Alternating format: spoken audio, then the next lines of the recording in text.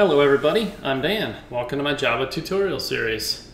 All the source code for each video tutorial is located on my website at javacjava.com. Throughout my tutorials I will teach you Java using just Notepad and the command prompt. This is part one of my switch statement tutorial. I'm going to go and open up my website here, javacjava.com. Click on the begin button. This will take you to the list of all the tutorials that I have here. And we'll go to the switch statement part one. This tutorial will introduce you to the basic functionality of the switch statement. The need for a switch statement evolved from several shortcomings of the if statement. The if statement works quite well in situations where the result of an expression will have relatively few outcomes. When things become more complicated, the power of the switch statement comes to the rescue. To demonstrate a simple difference between the two statements, I'll create some code that outputs the number of days in a month. An argument is passed in from the command line to determine which month we are requesting. First I'll code it using an if, else statement, then I will code it using a switch statement. A basic switch statement structure looks like this. Switch keyword, then inside of parentheses you got the expression that we'll be evaluating, and then the result. Basically, the result will have to equal one of these case statements here, right? So, and these are just constant values for that. Now let's say, for example, we were evaluating an expression like 5 plus 6, something really simple like that. And we had case 10, case 11, case 12, right? Of course, that would equal case 11 here. Then everything after the semicolon would go ahead and execute if you had a statement or statements. And then you'll have this break keyword here. And I'll go over this break keyword in part 2 of the tutorial there. Now, if all of your case statements, if it doesn't equal any of them, you can have this optional default keyword down here where it'll go ahead and execute any statements there and then break. So think of the default kind of like if you're doing an if, else statement, the else is sort of the default there, like it didn't evaluate to anything, let's go ahead and do this, right? And the best way to learn a switch statement and how it works is actually by seeing how it functions in actual code. So let's go ahead and do that. First thing we'll do is we'll go over like the if, else if, and everything like that. And then I'll do the exact same thing in a switch statement.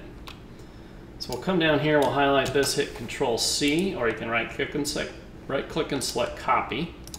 Go ahead and move the browser off screen. Go to Start, Search, type in CMD. If you're running Windows 7 or earlier, you can go to Start Run, type in CMD.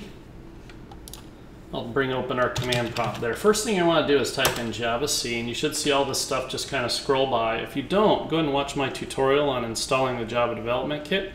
You'll want to make sure you get that installed and configured properly. Let's type in CLS.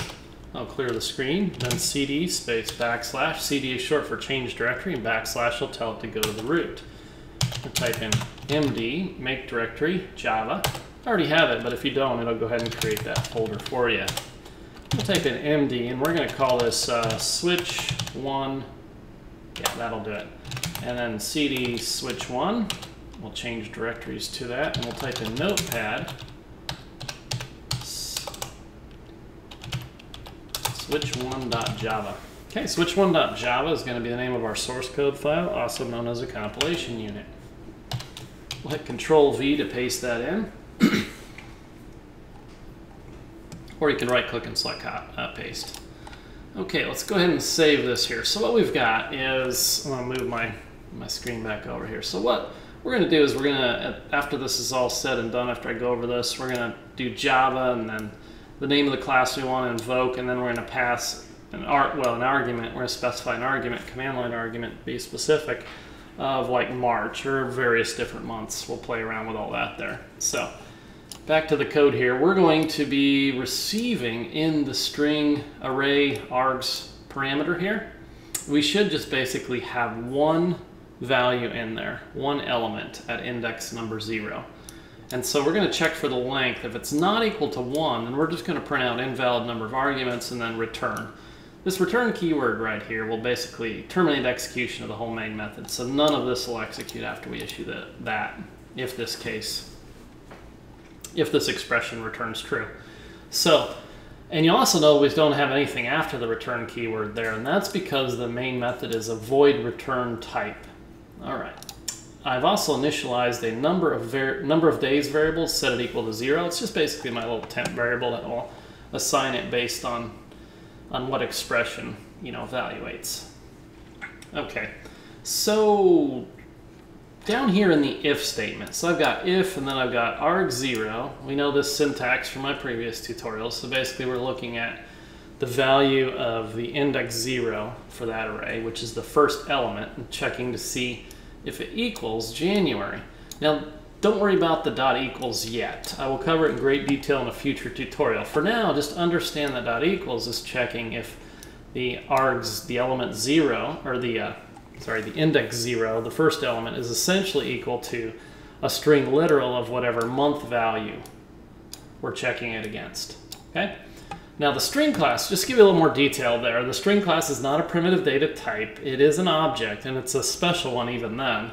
So different rules apply when using the double equals is equal to operator there. We'll just kind of touch on that for now and go over that in a future tutorial. So basically we're checking to see if the argument that we specified in the command line is equal to January, or if the arg0 parameter is equal to February or March. We can use those argument and parameters kind of interchangeably. If you've watched my previous tutorial, I went into detail on what this minute difference is. But anyway, so we're checking all those, and then we're setting the number of days based on what we specify there. All fairly simple there. And if we don't specify a valid parameter here, we are going to print off invalid month argument. Now remember, Java is a case-sensitive language, and the valid months are, and then I got all the months listed here with the escape sequence, the new line escape sequence. I thought I'd throw that in there, from previous escape sequence tutorial, just to solidify your knowledge and stuff. So, and then we issue the return statement. So none of this will get executed down here. That'll just go ahead and return it right there if we've got an invalid month argument. Okay, so now we check to see if the number of days is equal to 28. That's our special February one. So February has 28 days unless the year is evenly divisible by 4. If so, it has 29 days, hence our leap year. Otherwise, we're just going to print out, the value of the element, the first element in the string array args, and then has, and then the number of days and days. So let's go ahead and run this here. Let's clear our screen. Pile out Java. So the first thing we're going to do is just pass it, and we're not going to specify any arguments. So no parameters will be received. So invalid number of arguments terminates right away. So let's go ahead and specify like March, right? March has 31 days. June, this is all just cruising along. February, boom, February has 20 days unless the year is evenly divisible by 4. If so, it has 29 days. Sweet, right on. Cruising along here. I'm hitting the up arrow on the keyboard, by the way, to get that to come back up, little DOS shortcut. And then if I type in July, right, for example, and notice that the July is not uppercase there, right? Invalid month argument, Java is a case-sensitive language. Valid months are, and then we've got our list of valid months. We get to play around with that there, right? We can type in whatever, invalid month argument.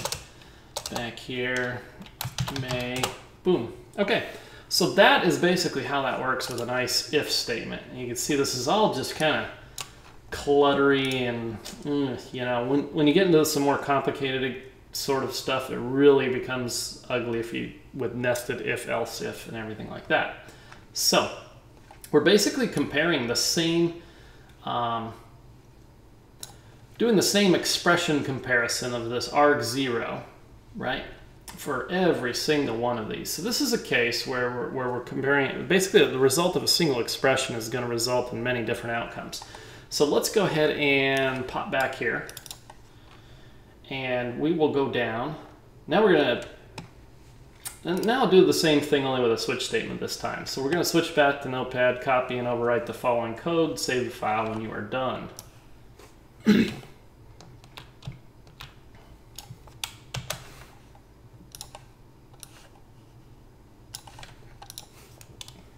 Okay, I'm gonna hit Control A to highlight everything and then just delete it, and then Control V to paste, or you could right click and select paste. I'm gonna go ahead and save this out here, and we've got essentially the same thing starting off here. And now here's where we're using the switch statement instead of the old if statement there. So we are just basically, the expression up there is we're just seeing what is the value of the string array args at index number 0, right? And if it's January, we'll set the number of days equal to 31, and then we'll break. February 28, March, so on and so forth there. So you can see how readable this is. This is so much more readable, so much better than the other there, right? And then our default here does exactly the same thing as that last else. We go ahead and print this off right here, and then we display that, okay? Now, this return right here is going to do something interesting. We're going to get a little error here, and I'll explain why there. We won't be able to hit this break, because if you put any code in after a return statement, right, within the same code block, it's going to cause a little error. And I wanted to show you that, because sometimes people will be like, what did that do? So you can run into it quite often there.